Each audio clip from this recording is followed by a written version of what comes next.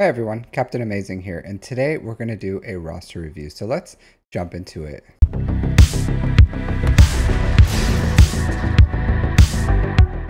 So our review today is for DN Jizme with Malakor's Legacy Ascends. They have not super great fleet participation. I think they did say they're a return player. Yeah, so they're a return player, so that's understanding why they're number 38 with an executor. So it happens. I totally understand that. They're in Erodium too. I would like to see more fleet participation. I do, and I will say this before we jump more. So a lot of players say that, oh, they have a bunch of Leviathans and etc. But usually you can try to climb. And here, let's jump into my fleet shard. So some players say like, oh, they can't, and I want to say like, hey, that's not always the case. Usually you will get pushed back up, but there's always opportunities. So let's say here. So this is not a great example because there's just a line of, of Leviathans right here from, let's say 14 all the way up to 3, all Leviathans. So sometimes there's a reprieve, but for my shard, like realistically, okay, like 15, you can get top 20. But then, you have these two guys over here with 1 and 2 with Profundity. So realistically, if you didn't have a way to beat a Leviathan in one shot, then hey, you can climb up to 15 in my shard. So that's a lot better than 38. And then you get pushed back down and then you climb back up. But usually there's breaks in between these where you can climb on profundities and executors in between these Leviathans. And if there is this just huge wall of Leviathans and you can't get through it, then the best thing to do is, climb as much as you can, get 1 hour before your payout, and then try to get the best placement you can for your payout. And if you can do that reliably, then at least you're getting some payout that's better than what you're getting currently. Like at least you are getting some of your you're getting some currency. But if you can do that, then that's even better overall for your account and you start earning more crystals. It's hard. You have to move your fleet payout to where you can play an hour before so you can do your 5 attacks. But if you can do that, sometimes you may even be able to get first, because it was a long time before there was a whole wall of Leviathans in my shard. So there may be enough profundities and executors in there, and even with a 5-star executor, you can beat profundities or 7-star profundities and 7-star executors that you can climb up all the way to maybe top 5. So that's like my first advice for you, if possible. That would be my recommendation. All right, so you're at 6 million GP, 3.3 in characters, 2.7 in ships, and you have about a year and some change. Getting close to like a year and, I don't know, 8 months, 7 months of active time played. So not bad. You have Ray 5 Zetas on there. You do need the one, probably basic, or yeah, the basic. The basic's still good. I would recommend getting it. Don't ignore that basic. GLs deserve all their Zetas, so don't believe that hype where they're like, basic's not important. I would say all the Zetas are important for all the GLs. So just go ahead and get that. You did say you bought pretty much all the Lightspeed bundles except for Ewoks. Understandable. I would say Lightspeed bundles, if you buy them, they're all worth it just for the bronzium wiring that you saved. But to each their own. It's your money. If you don't want furry bears, then you don't want furry bears. So but you probably have enough here that you can get the investment that you need for getting C3PO. So you farmed them all to gear 12. A little bit of an over expenditure of resources, but nothing we can do about that now. All right, so notable things in your account: 6 million. So you have a R7 Star Killer. I do like that. I will say like Force Repulse is a good Omicron if you have a spare one. I would say borderline necessary. for that counter. Like it can work without it, but it's a lot better. Offense, crit damage, offense, some decent mods on this guy. Health, I do like an offense primary here, personally. It is worth it. You have offense here, so if you take this all the way, like all these stats are good. So if you were gonna like keep a speed arrow here, then this is a good one to go with. Just slice it up, take it to 6 dot. Otherwise, I do like offense primary here with decent speed substats so that you can get him hitting that much harder. But it's up to you. It's a good character. All right, let's look at these mods for Ray real quick since we're already looking at mods. All right, so decent health, speed isn't too important, damage, like this is okay. It's not great, like the speeds are a little lackluster, a lot of lackluster. The luster is lacking, like pretty much this one is carrying the speed. Yeah, not the best, not the best. So the Ray's mod still needs some working. It's like, it's okay, like honestly, nothing to write home about, like it'll work for now, but I would like to see some more investment in that character overall. All right, let's see, Mara Jade, 341, that's good, it's really good actually. 318, speed's dropping off a little, but 318 on Poe is good. 317 on Rex, also good. So you have a decent Phoenix, you have a decent Zori, you have a decent Star Killer. So that's good. Dash 304, not horrible. 302 on Zori, that's good. All right, I would like to see more protection on this boss. Yeah, all this should be protection, protection, protection. Speed. So it should be speed, protection, protection, protection. Tenacity is a bit of a legacy way to mod him, but overall, not horrible mods, not horrible mods in general. So I don't hate it. I'm not a big fan of this Omicron, to be completely honest. So for those watching, there's nothing you can do here, but this is a really legacy Omicron. It can enable some things. And she's gear 12 too, not even relic. So what it can enable is if your opponent has a bad Malgus and you have a Zam Omicron, then you can sometimes get ahead of that Malgus speed wise and then insta kill him and then clean up the rest. So it could be useful for that, but otherwise it's not really that useful.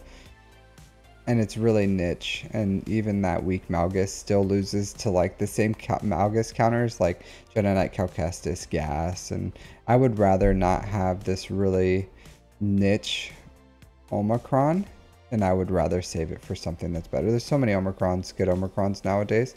I would say it like Zam doesn't cut the mustard anymore, even early game. Like late game, not useful, or like maybe mid game it may have like a small home with your bounty hunters, but you know, bounty hunters are good, but they don't need Zam, and I would say it's definitely a luxury, maybe even down below a luxury, down to like niche. It's like a niche Omicron. So overall I would say not a good one. Let's see your Night Sisters. What do you have here? So the good thing is you have, okay, so I would say this, like you have Marin, it's Relic 3, you have the Zeta.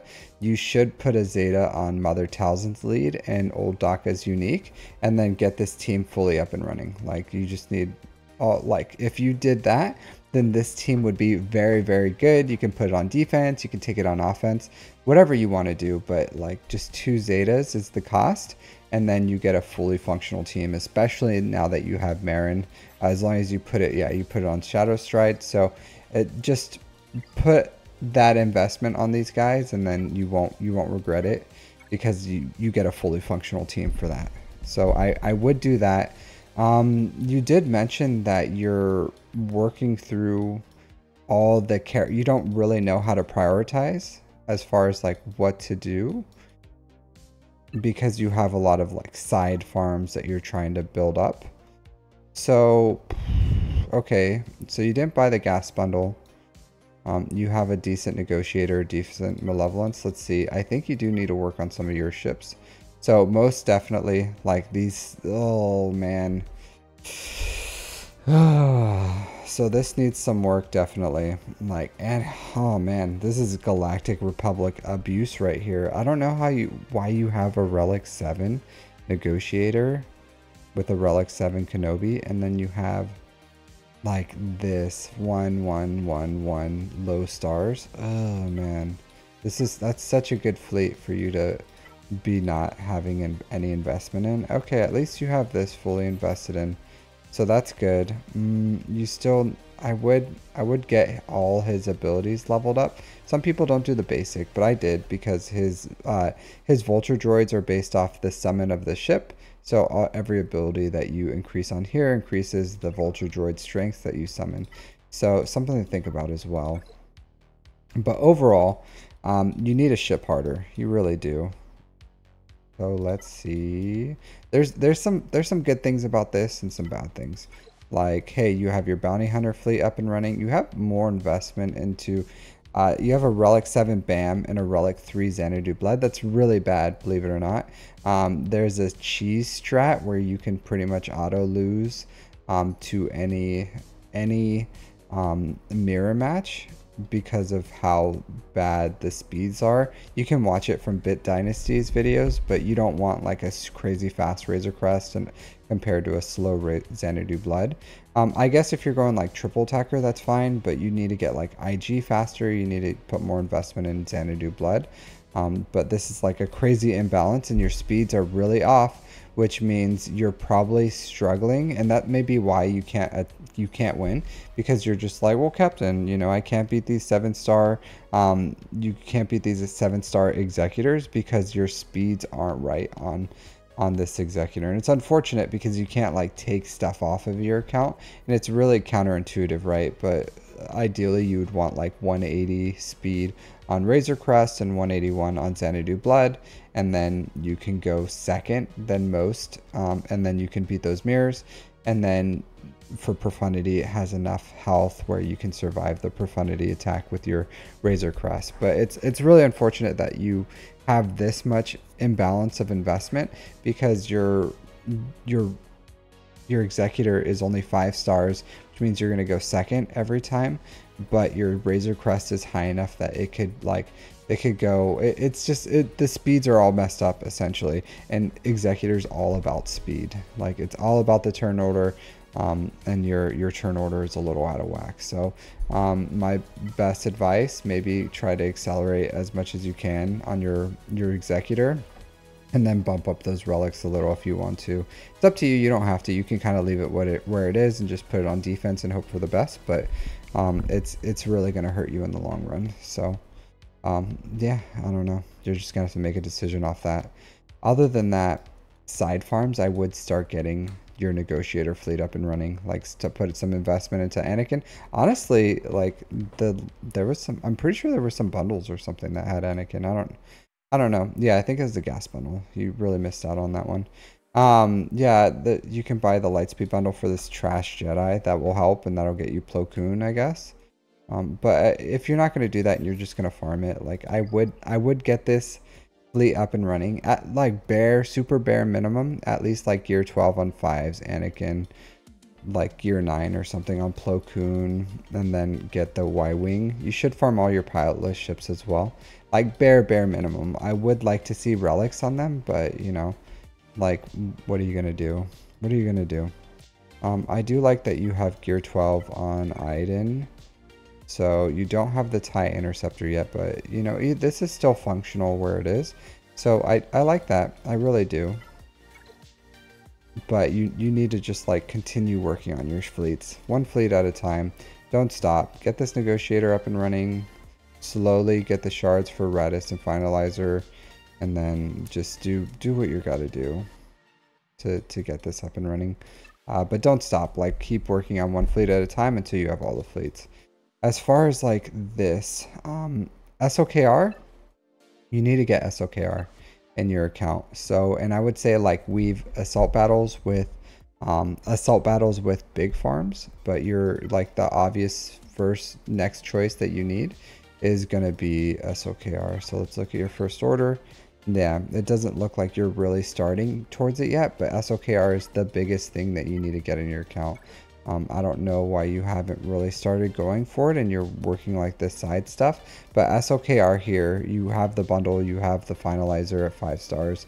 Just get the relics up, and that should be your #1 priority is SOKR. Just get it. That'll be your second GL. He's amazing on offense. He has some great Datacrons right now. And you Datacron, you have Datacrons for him. So like you should get SOKR like right now. That should be your priority. And you even have Thrawn, so, and you're pretty close to Malak. So if you get Malak, you get Thrawn, then you have a Malgus Proving Ground, and then with those 3 characters you can beat every single Proving Ground that's available right now. So I would say if you want to, you can go SOKR into like probably Imperial Troopers if you don't have it. Yeah, Imperial Troopers. So get Dark Trooper up to Relic 5, get your Veers up and running. Like, you haven't R8 yet. This is Trooper abuse right here.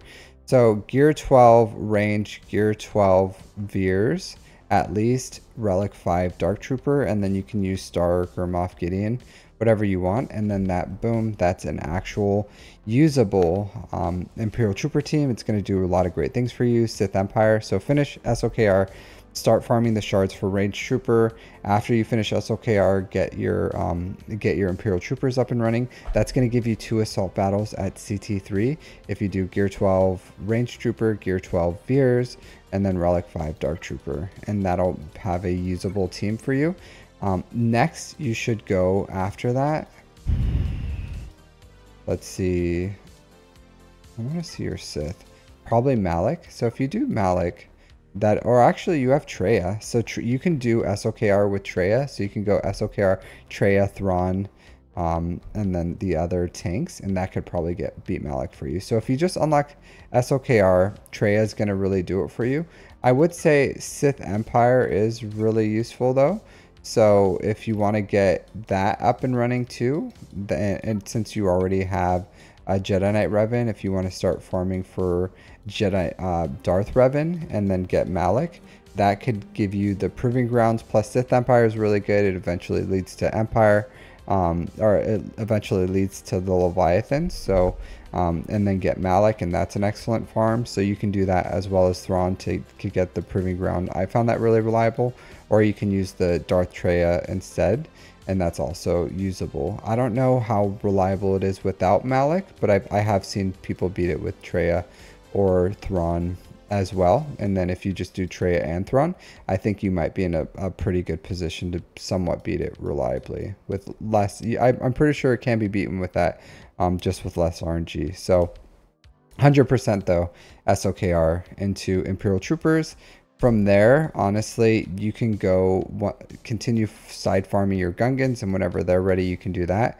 Or you can do the Jedi, continue farming Master Qui-Gon, Padawan, Obi-Wan once they're farmable, and get their assault battle up and running. And then eventually start going towards like Jedi Knight Luke into Jabba. And that way you'll have pretty much like all the assault battles except for the Inquisitors. And then once you have 4 GLs, 2 GL ships, you can farm your Inquisitors. And that's probably what I would recommend for this account. I know it may seem like kind of long and convoluted, but it's a good farming pathway. If you do that, just make sure whatever you do with this account, like, oh, you have a 7-star Watt too. So as long as you have like absolutely side farm those Galactic Republic 100% to get that negotiator fleet up and running. Even Gear 12, go all in on SOKR, then Imperial Troopers, start weaving them in. You can side farm for Malak, not absolutely necessary if you don't want to, but you don't have to go all in on like every single team that you have here, like Jedi Knight Revan, Hermit Yoda, Bounty Hunters. Iden would be good at relics once you have the TIE Interceptor, but even at Gear 12 she's fine. I would say like keep your eyes on the prize, finishing assault battles, finishing those big farms is what you're trying to do so that you can build some more depth into your account. Like you're going like super wide and you have a lot of good things in here. Like you have I would invest those Zetas into the Night Sisters, get that team up and running. You have a dash team, a resistance team, Ray, Star Killer, Phoenix, CLS. You have a somewhat usable bounty hunters, separatists, geos, Iden, Sith team. So you have a lot of good things in here. You're starting to build some Ufus for some reason. Probably for Ray. That Cal Kestis is in here for Ray, which is a really good too. I would get his Zetas up and running too. Like this is a really good character to elevate that Ray team. It also, you can add it in the Star Killer too. He elevates both of these, whatever variants you're using right now. So excellent character right there. But overall, I would stick to that farming path I said. Continue farming your ships. Your mods are doing pretty well. Once you get Jabba, your mods are going to accelerate.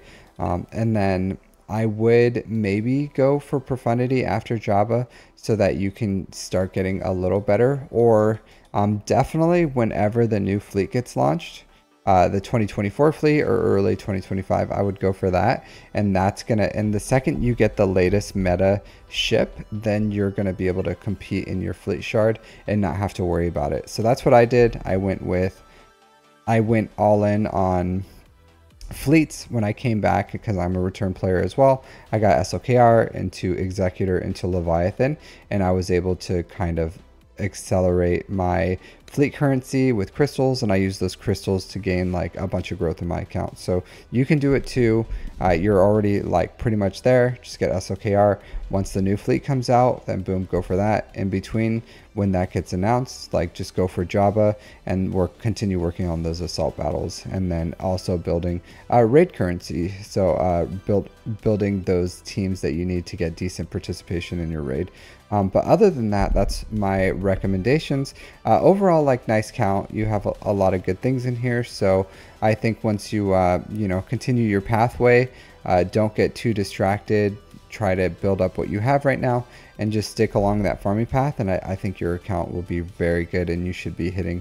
Hopefully, I don't know if you can hit Kyber, or if you'll like push into Kyber and then get pushed out because you don't have a lot into your account. But sitting at Erodium 2, you're doing a pretty good job too. So overall, thanks for letting me look at your account. If you have any questions, concerns, let me know in the comments. Otherwise, thanks, and I'll see you all next time. Take care.